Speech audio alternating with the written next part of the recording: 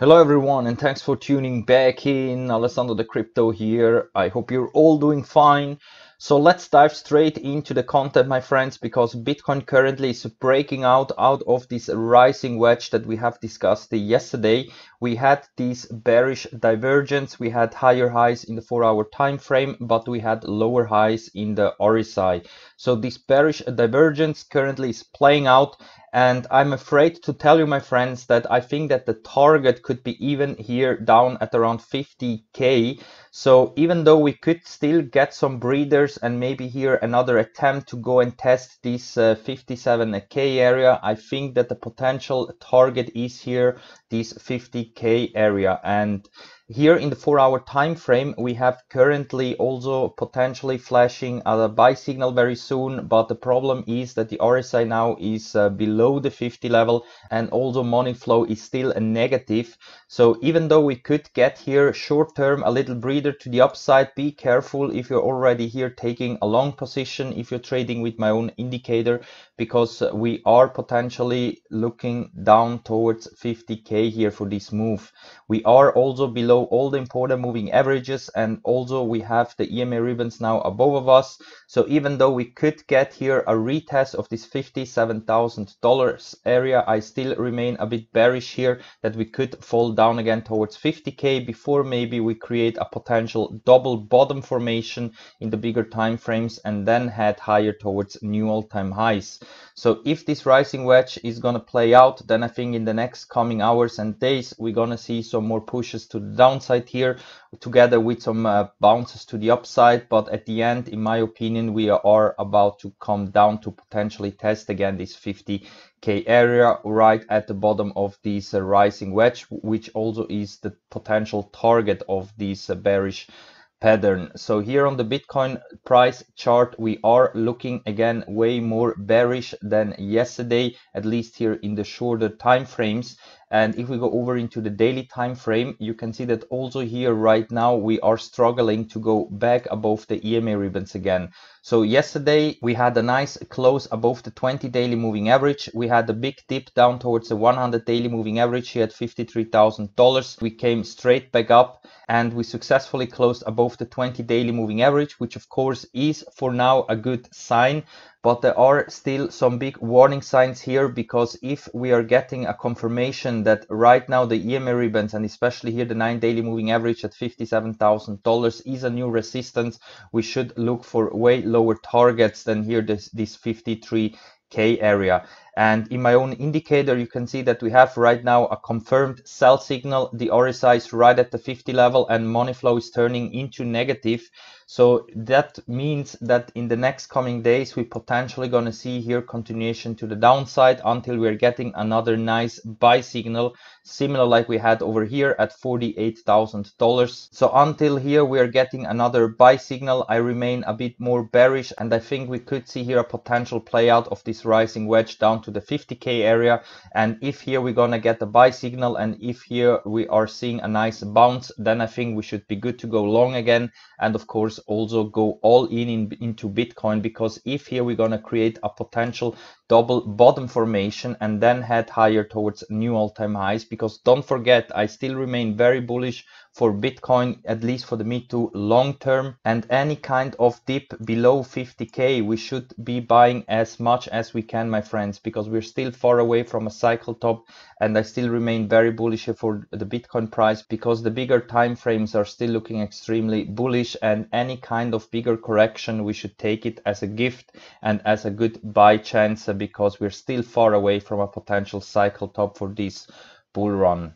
So here for the short term, I think that we could see continuation to the downside, unless of course we are able again to go back into this rising wedge and start to close again 4-hour and daily candles above $57,000. But if today we're gonna close below $57,000, in my opinion, we will see the play out of this rising wedge, and the target would be down here at around 49 to 50k, where maybe then we're gonna see another consolidation phase and then head again higher.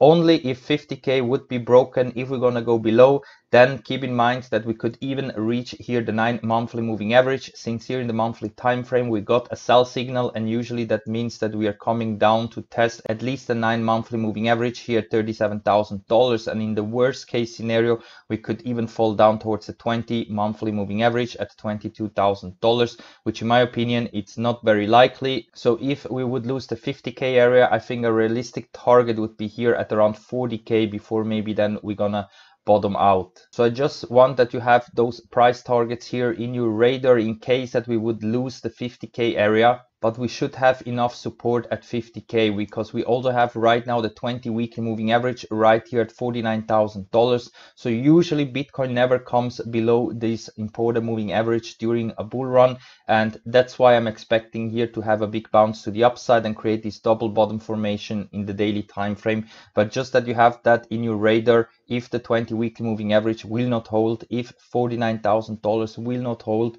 then watch out for $37,000. That could be the ultimate bottom here, the 9 monthly moving average, in case that we would somehow see a big fall below this important price level. So currently I am still not in a trade. We could get here a nice breather to the upside towards $57,000, but I definitely not gonna take this trade, because in my opinion we are about to head lower, at least based on the daily time frame. And here in the lower time frames it looks like that we could see a nice retest here of $57,000, but I definitely gonna wait until we are getting another buy signal in the daily time frame, because then I think we should be good to go higher, and potentially the correction then is over and we are heading again towards new all-time highs.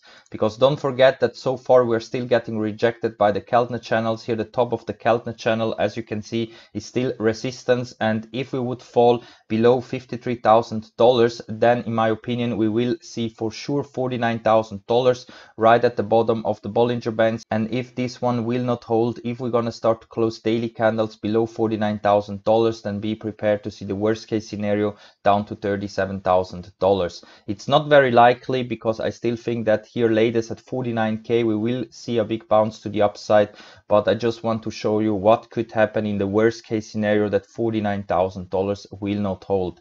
I still remain very bullish for Bitcoin, and that's why if somehow we're gonna fall again towards 49k, take it as a good buy opportunity. But if we would see the worst case scenario that we could fall down towards $37,000, then this would be the ultimate best buy opportunity here for this bull run, and I don't think that we will ever go lower than that again. So be prepared that for Bitcoin we could see now in the next coming days and hours continuation to the downside, of course with some bounces to the upside, but overall I still think that as long as we are not able again to close 4-hour candles and daily candles above these potential new resistance here at $57,000, that we are potentially heading lower towards the target here of this rising wedge that is currently at around 49 to 50k. And now let's go over to Ethereum, because Ethereum is still looking extremely bullish, way more bullish than the Bitcoin. Here there are still no signs that we could have here a bigger correction incoming, even though of course Bitcoin is currently in danger, and that of course could also take down Ethereum. But based on the charts here on Ethereum, we are still heading towards new all-time highs, and the potential next target here of around $4,650 in my opinion is still in play, and we could see Ethereum reaching this $4,650 level pretty soon in my opinion. The 4-hour time frame is looking like that we could get soon a buy signal, and the RSI here is bouncing off from the 50 level, so way better than over on Bitcoin. And also with this dip that we had yesterday, we just came down to the bottom of this rising wedge that we had previously, but then immediately we came back up and confirmed these previous resistance now again as a new support. So Ethereum is looking like that we are heading higher here. And even if we go over into the daily time frame, you can see that with this dip that we had yesterday, we didn't even touch here the 9 daily moving average here at $3,600. So also here Ethereum is still looking extremely bullish. We didn't even came down to the 20 daily moving average at $3,000. We just came very close to the 9 daily, and immediately this was bought back up very quickly. And that's why Ethereum in my opinion still have the chance here to push higher, create new all-time highs, and reach this potential next bigger resistance here of $4,650. So we have two completely different charts here for Bitcoin and Ethereum. On Bitcoin Bitcoin, I'm expecting a potential continuation to the downside towards 50k, but here on Ethereum it's exactly the opposite. Here we're still looking extremely bullish, and we should expect here also new all-time highs incoming. And once we are reaching here this next target of $4,650, then we're gonna see if Ethereum is able to push higher and have big explosive moves to the upside once this last potential resistance here is broken, or if here we are getting rejected and this resistance trend line from these previous highs here is still in play, and here we could roll over and come back down. We would maybe come down to test the 20 daily moving average or even the bottom of the EMA ribbons, which currently are down here at around $2,700. That could be also a bearish scenario for Ethereum once we are reaching this $4,650.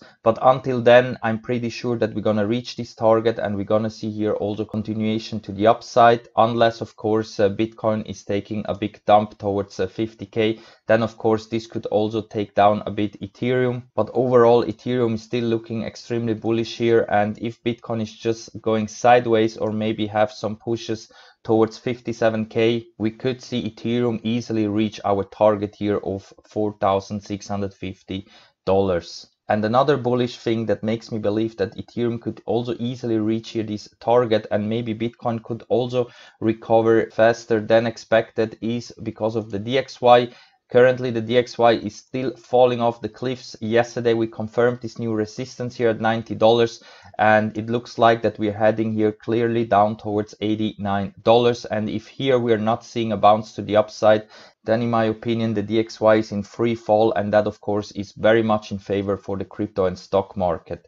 The only thing that is a bit concerning right now is that the DXY is falling, but the stock markets are also falling. Here on Nasdaq you can see that yesterday we closed right at the 50 daily moving average, and here we are back in a downtrend. So we failed to recover back into this ascending triangle and see continuation to the upside towards new all-time highs. So right now we are even below the 100 daily moving average, and if here we are not able to close daily candles above the 100 daily moving average, so above $13,200, the likelihood that here we could see a free fall down towards the 200 daily moving average at $12,500, in my opinion, is very likely, because currently you can see that the RSI is below the 50 level. We have negative money flow, and we are trading below all the important moving averages here in the daily time frame. So Nasdaq is looking a bit bearish, and that, considering that the DXY is also falling, is a bit concerning. And that's why we could see the same thing also for Bitcoin, that even though the DXY is falling,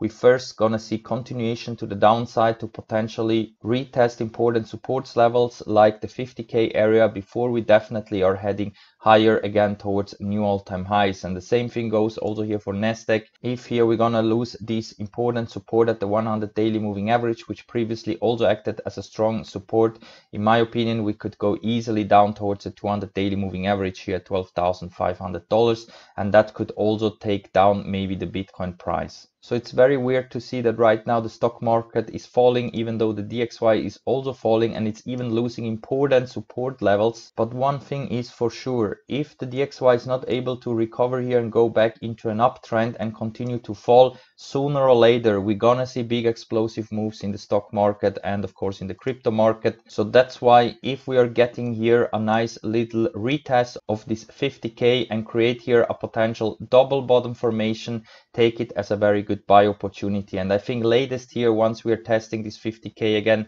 we're gonna get another buy signal here in the daily time frame, and then we should be good to go long again and go all in into Bitcoin, because I really think that this 50k consolidation area in which we are right now could be the last opportunity to buy cheap Bitcoin before we're starting to go completely parabolic towards the stratosphere. So with that said, guys, I'm gonna wrap it up for now. If you like the content, make sure to hit that like button and also subscribe to the channel. I do daily TA videos, and a big shout out goes over to Bitsgap. This is an all-in-one trading platform where you can connect all your exchanges to one place, and you can run trading bots on your exchanges. So as you can see, they are very profitable. I have them running now for almost a month, and so far it's totally paying out.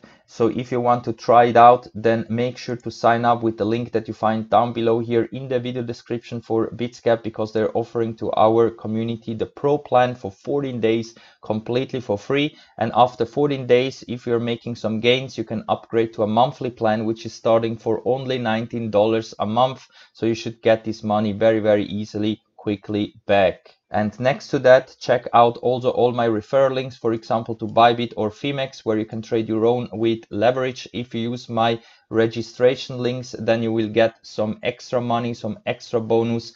And of course, also join our Discord trading chat. Down below here, you find also the invitation link to our community over on Discord. Once you have clicked on that, you go here to read first and click on this thumbs up button to confirm that you're a human and not a bot. Then you have free access to the trading chat. And this is the place where you can get also access to my own indicator, which is giving you buy and sell signals for Bitcoin. A small donation is needed, so you have to contact me here straight on Discord. Otherwise, just get directly here a YouTube membership. Then you also have free access to the live stream indicator. So thank you again very much for watching, my friends, and we're gonna see us all in the next one. Bye.